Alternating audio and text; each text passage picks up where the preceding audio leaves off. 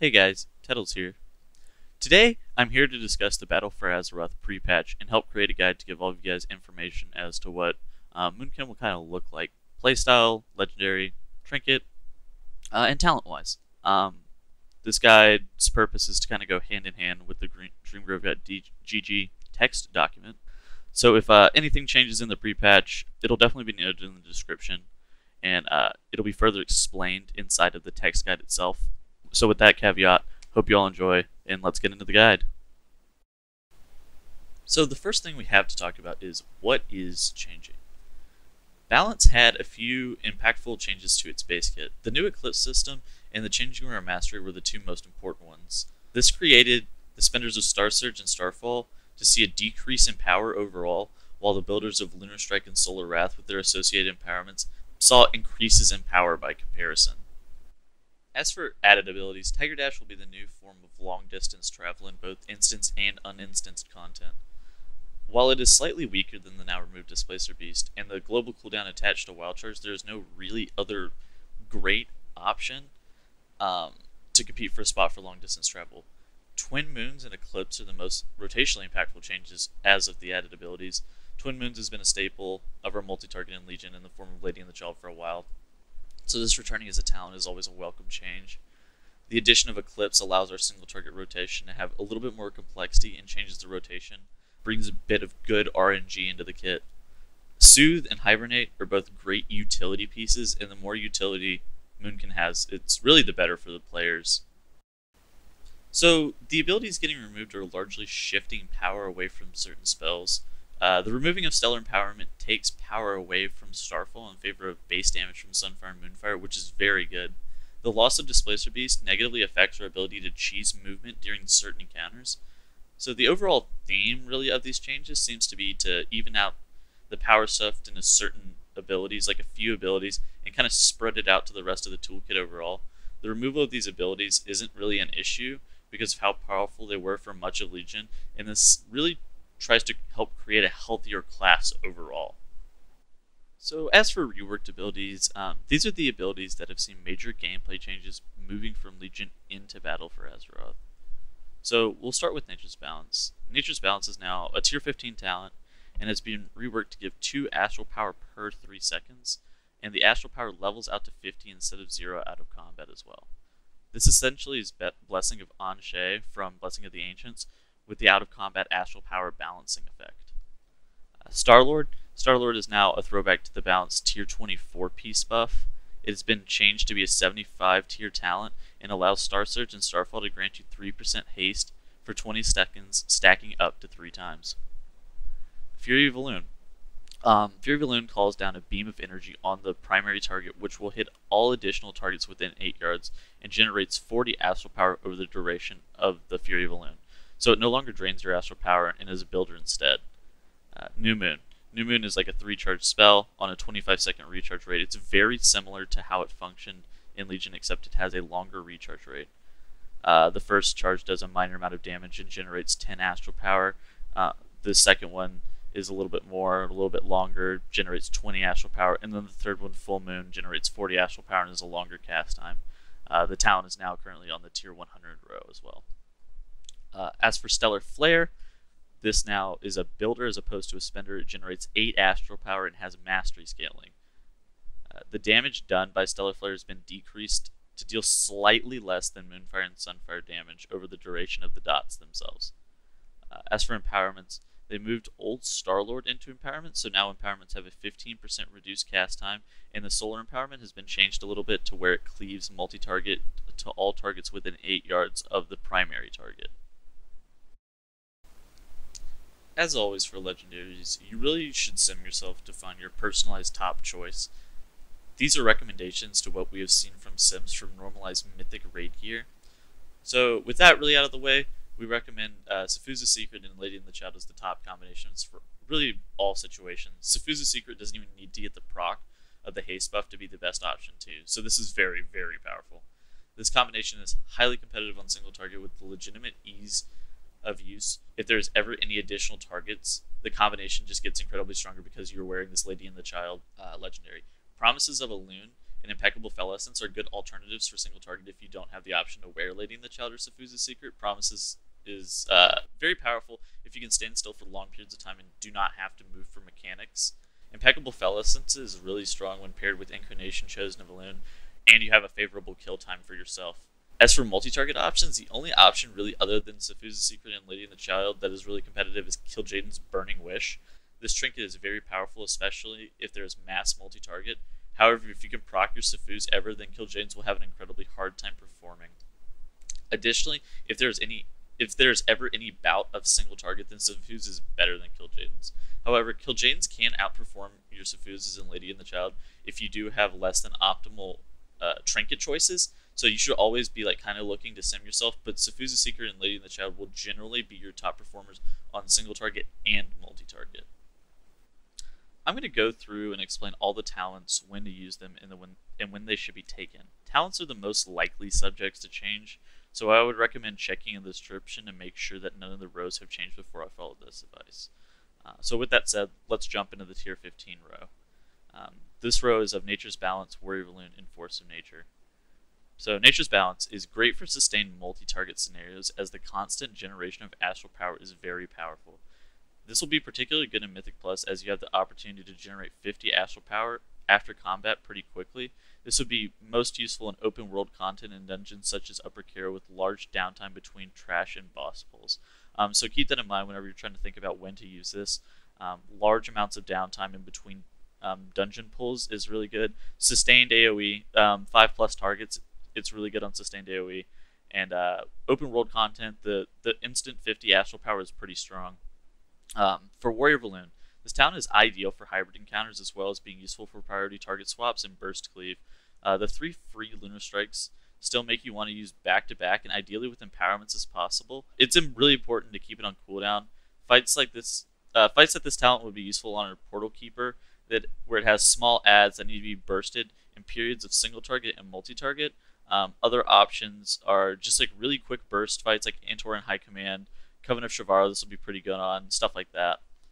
So the Force of Nature or the trees are ideal for pure patchwork single target, as this talent does not scale with number of targets that well, therefore you use them on cooldown on single target fights, unless there is an increased damage taken window that the boss has on itself, similar to Kingaroth, where you might hold them for a few seconds or whatever to make sure that you get the trees during this increased damage taken window. In Mythic Plus, if tanks are really having issues with threat as well as damage taken, these are really strong for that. World Quest leveling, it allows you to pull bigger and get more mobs grouped up, and then you drop the trees, and then the trees taunt off you, so this is also really powerful for that as well. So I think that's generally how you use this row. Nature's Balance is consistent multi-target. Whenever you want the 50 astral power to start off, it's pretty good. Warrior of Elune's burst, 2 to 4 targets, hybrid fight scenarios, and then Force of Nature is obviously pure patchwork or utility uses. As for the tier 30 row, Tiger Dash, Renewal, and Wild Charge. This is a general mobility row with Renewal kind of slapped in there. So Tiger Dash is only really useful in fights on MNR or when open world questing or leveling. It's really good for covering large distances fast. There can be merit for taking it in Mythic Plus, but it's going to be on a per encounter basis whenever you really don't need that mobility to get from point A to point B that Wild Charge provides. Renewal, it's good on pure single target, low movement fights. Whenever movement really is an issue. Varamathras is a really good example of when Renewal is pretty strong. You don't really have any unpredictable movement. The heal itself is very powerful. Wild Charge, so even with the half a second global cooldown associated with the spell, our Disengage is just going to be the best talent in almost all situations. It's going to be the default, really. Just be sure to get used to not being able to instantly dodge mechanics, or you might find yourself dying more often. So kind of hesitate a little bit if you know a mechanic's coming out and that you need to use Wild Charge reactively. So yeah, just be really mindful about that. So this row, yep, just Tiger Dash, really good for open world questing, good for covering large distances. Renewal, really strong self-heal, and Wild Charge, very powerful disengage. Tier 45 is the Affinity tier. This encompasses Feral Affinity, Restoration Affinity, and Guardian Affinity. So we'll start with Feral Affinity. Feral Affinity gives you 15% passive movement speed, and it gives you access to some Feral-specific abilities, but as a Moonkin and a damage dealer, you don't really have any use for these feral specific abilities. There's no need to like rip or rake a target. So Restoration Affinity. Restoration Affinity heals you for 3% of your maximum health every 5 seconds, and whenever you're at full health, it'll heal an additional party member for 3% of your maximum health. It also gives you access to some notable restoration spells such as Wild Growth, Swiftmend, and Rejuvenation, but unfortunately it takes you out of Moonkin form to be able to cast these abilities, so it's a little bit lackluster and it costs you a fair amount of damage to be able to use those abilities. Guardian Affinity, this will be your default pick, generally speaking. It gives you a passive 6% damage reduction and access to notable Guardian abilities such as Frenzy Regen and Iron Fur. This is the best option, generally speaking, for this row because the 6% damage reduction, because you also get some form of self-sustain through Frenzy Regeneration. Even though you're not in form, the same as Restoration Affinity, you still get the damage reduction while having similar healing potential. So yeah, overall, Feral Affinity, if damage intaken is not an issue and you just want the movement speed, Feral Affinity is very powerful. Restoration Affinity, if it's consistent damage to the point where you don't really want to shift out of form, or your group might need that extra healing or through Swiftmend every so often, Restoration Affinity is quite strong. Guardian Affinity, obviously your default choice. Hop into bear form and pop Frenzy Regeneration to heal for 25% of your health. Very powerful overall. So as for tier 60, this is the more utility focused row. So the first talent on this row is Mighty Bash. The Mighty Bash is a single target 5-second stun. This target seems limited use in PvE content, but whenever you need a single target stun, it's very powerful overall. So think Viceroy and see the Triumvirate dungeon. The little tentacles, Mighty Bash is very, very good for that dungeon and stunning those tentacles. Mass Entanglement. Mass Entanglement's always strong in a few fights per tier. Whenever you can cheese mechanics with it, it will continue to be strong on fights like Covenant Agrimar. It's also really good to lazily instantly proc Safuz if you're using Safuz and Lady and the Child as recommended prior. Mass Entangling is always going to be pretty decent on a few fights per tier, but not really your default choice normally. Typhoon, typically your default. The displacement and the knockback is very powerful in many situations. Additionally to that, it also will cancel casts very frequently, so as a class that has a 60-second interrupt, this is pretty good. Agrimar Ad Management or World Questing are really two staple uses of Typhoon. Typhoon also knocks back 10 yards further than it's used to. That's because I think it got buffed by 5 yards, and then it's also been modified by the Moonkin aura that gives you 5 additional yards. So all in all, Mighty Bash, pretty strong, but generally lackluster by comparison to the other two talents on this row. Mass Entanglement, very niche usage, but at the same time very powerful whenever it sees that niche usage, because rooting targets in place can either be really feast or famine. Typhoon, really consistent, cancels casts, displaces, knocks back, all that good stuff. So yeah, that's tier 60 really. So for tier 75, this is one of our more important rows for damage. All three of these talents of Soul of the Forest, Starlord, and Incarnation chosen in Elune fill the same niche to some regard of having a single target aspect and a multi-target aspect to the talent. So you're always just really going to pick which is like simming the highest for your specific situations. So starting with Soul of the Forest, this talent is ideal for sustained multi-target fights with 4+ targets, which is very rare, or when an encounter needs sporadic heavy AoE damage, which is also pretty rare. So you will rarely use this in its current iteration on single target or multi-target. Unfortunately, the 30% empowerment damage just isn't strong enough for this talent. Starlord, it's a rehashing of our tier 24 piece as previously stated. This is the best for pure single target patchwork fights. You want to play it similar to how we did in Tomb of Sargeras, which is whenever you're getting close to the last 4 seconds of this 20-second buff, try to not spend Astral Power as to get the new buff right away whenever the previous one ends to maintain as high uptime as possible. Incarnation Chosen of Elune. This replaces Celestial Alignment as our primary damage cooldown. This will be used on 2 to 4 targets sustained and on any fights with any intermittent multi-targeting. So any hybrid fights, any like intermittent multi-targeting, this will be the premier choice. So yeah, Soul of the Forest, sustained 4 targets plus. Starlord, patchwork single target, pretty good. Incarnation Chosen of Elune, everything else really. You need a 30 seconds worth of burst every 3 minutes. That's pretty good. 2 to 4 sustained, pretty good. Intermittent multi-targeting, pretty good. Yeah, so that's tier 75. So the tier 90 row of Stellar Drift, Twin Moons, and Stellar Flare is generally the multi-target row. This row suffers from some of the similar issues as the row prior, to where you'll typically just take the top simming talent, and they will all fill the same niche to some regard. So for Stellar Drift, this talent has seen pretty heavy nerfs. It's now down to 20% starfall damage, 20% starfall radius. It has to be paired with Lady and the Child Legendary, and is better with 3+ sustained targets. So ENR high command, like long-term sustained 3+ targets, Stellar Drift plus Lady and the Child is going to be your go-to choice. Twin Moons, it acts like Lady and the Child, and the damage stacks, but the additional dot does not. So you don't get 3 dots, you still only get 2.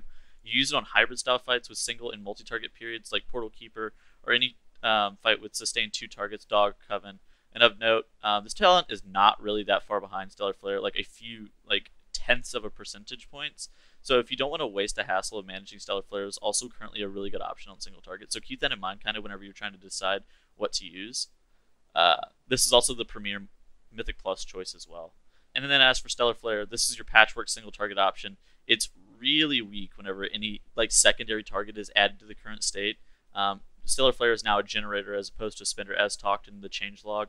And make sure you have to keep 100% uptime on this talent to make sure you have full usage of it. So now on to the tier 100 row. This row gives us the most choice on the style of encounters we are facing. Unfortunately, this row has been incorrectly balanced for a while, and it is most likely the greatest subject to change row out of all of them that we have. So check back in the description to make sure that there have been no changes to the tier 100 row specifically.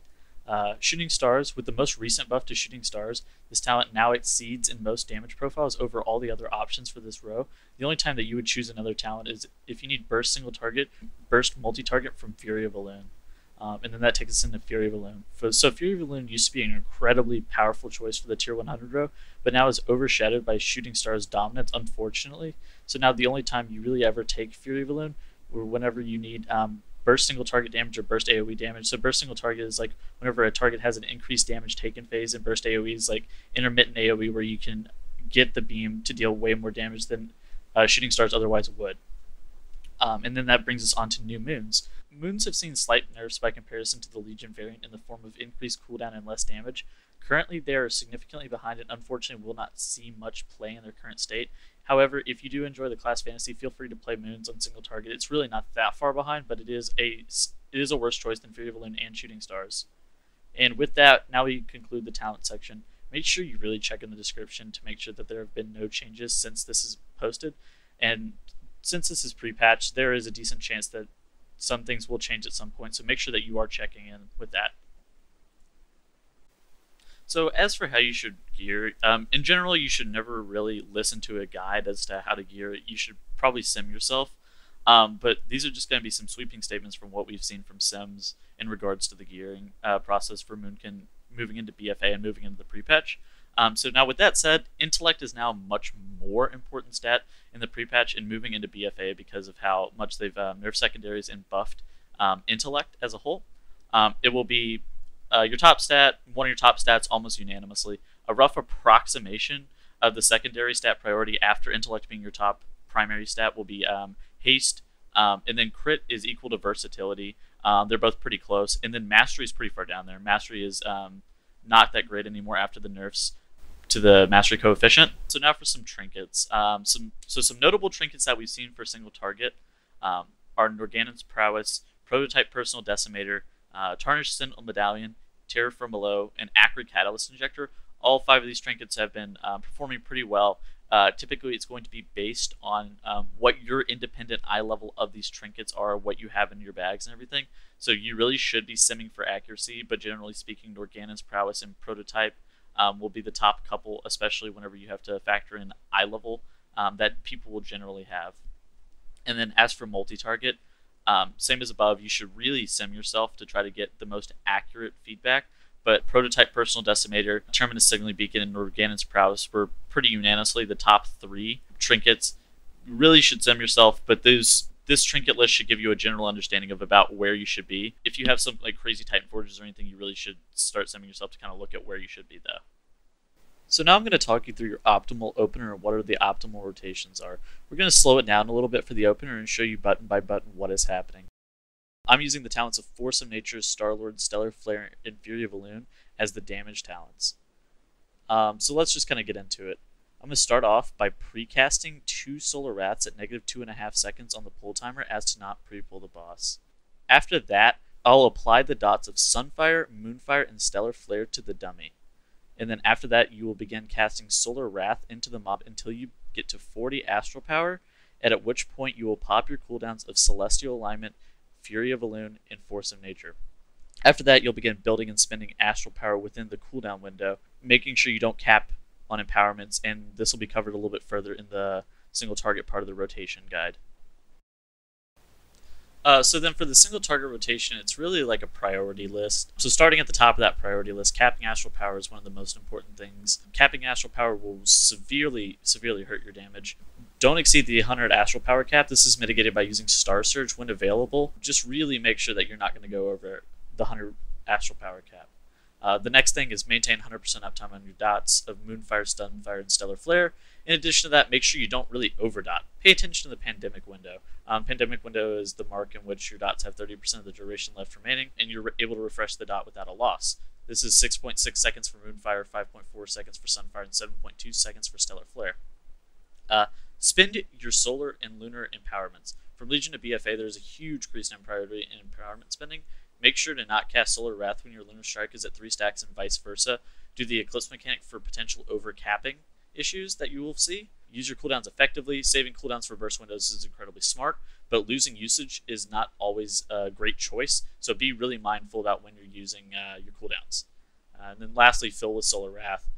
Whenever you have nothing else to do, really fill with Solar Wrath. Really try to always be casting. If there's multiple targets, you can hit fill with Lunar Strike instead, but other than that, just really try to fill with Solar Wrath and always be casting. So then as for the multi-target rotation, this is also a system of checks and everything that you need to go through every single time to make sure that you're doing the optimal amount of damage to all the targets. So the first thing is really maintaining 100% uptime on your dots. Take Twin Moons as well to help cut down on the global cooldowns required to maintain Moonfire on all the targets. You'll spend a lot of your time dotting targets depending on how many packs and how many mobs there are. So Twin Moons is like a really good luxury for this kind of thing. Spend your Astral Power on Starfall. You begin Starfalling on 3 targets, so if it's 2 targets, you'll still begin to cast Star Surge as your primary spender, but if it's not, then you'll begin Starfalling on 3 targets. Number 3 is spend Lunar Empowerments. If you have any Lunar Empowerments banked up and the mobs are within 8 yards of one another, if 2 mobs are within 8 yards of one another, this is way better than a Solar Wrath cast, so make sure you spend your Lunar Empowerments whenever these mobs are grouped up.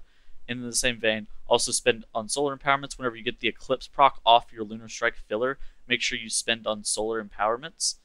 This is very important because additionally the Solar Empowerment does splash damage within 8 yards to all the targets. And then finally, fill with Lunar Strike. If your Lunar Strike can hit multiple targets, fill with Lunar Strike. If not, you should fill with Solar Wrath instead. Lunar Strike has an 8-yard radius, so make sure you are watching that. So yeah, that is the conclusion of this guide. I hope everybody's enjoyed the guide and learned lots. Going forward, I'm really going to try to convert many of the Battle for Azeroth guides into YouTube content in order to help people who prefer that style of guide. I'm going to add my Discord, Twitch, and the Moonkin Monthly Patreon into the description along with the Moonkin Monthly guide that goes along with this video in order for you guys to be able to check me out, check out that guide, see what all has changed. You can check me out elsewhere. Hope this helps, and then I hope everybody has a great rest of your day. Thank you guys.